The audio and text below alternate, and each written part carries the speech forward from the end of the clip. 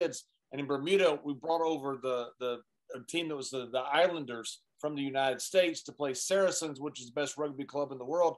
So you've got these great athletes. When the game is over, everybody was out drinking beer, watching the guys play rugby. We look out there, and the Islanders, as the team name was, is out there picking up the trash from the stands. And I told my kids, I said, look at that. That's some of the best rugby players in the world. And we've got maintenance to pick all this up, but they wouldn't leave until the field was clean. It was one of the coolest things I've ever seen. Of course, we all went down there and helped them with it, but it's such a respectful, wonderful culture.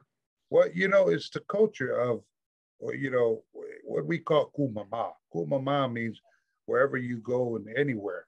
They don't care what type of celebrity status, or even if you're not a celebrity. When we come to different places, we learn to clean up the mess that we made, or maybe the mess that we didn't make. It's just in us all the time, because it's that work ethic that's instilled to us as young Polynesian kids. The worst thing that they did back home now, guys, is they open up freaking fast food restaurants. Oh.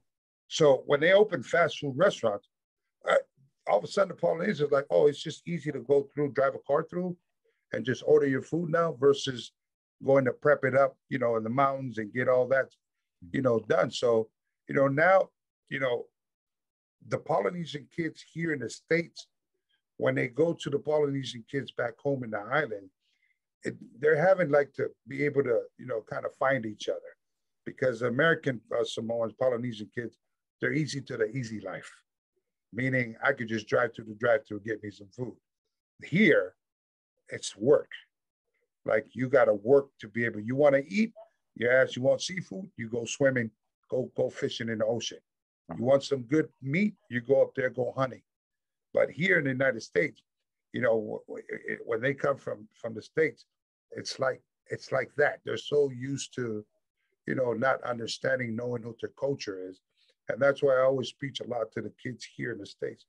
Learn to take time to go home to the islands of Samoa, where you're from, and go learn to really understand, what your culture is, how they live on a daily basis. Because you really can't learn here what your culture here is in the United States. It's just a whole new different vibe.